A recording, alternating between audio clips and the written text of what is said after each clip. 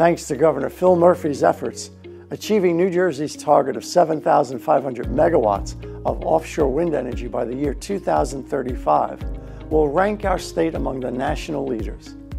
All of us at PSEG are proud to be part of this progress toward New Jersey's clean energy future.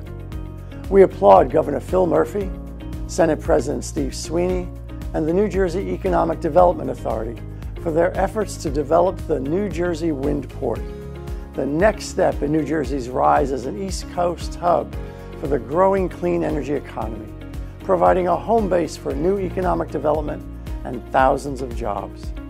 PSEG is proud to be New Jersey's leading source of clean energy and to play this role in our clean energy future.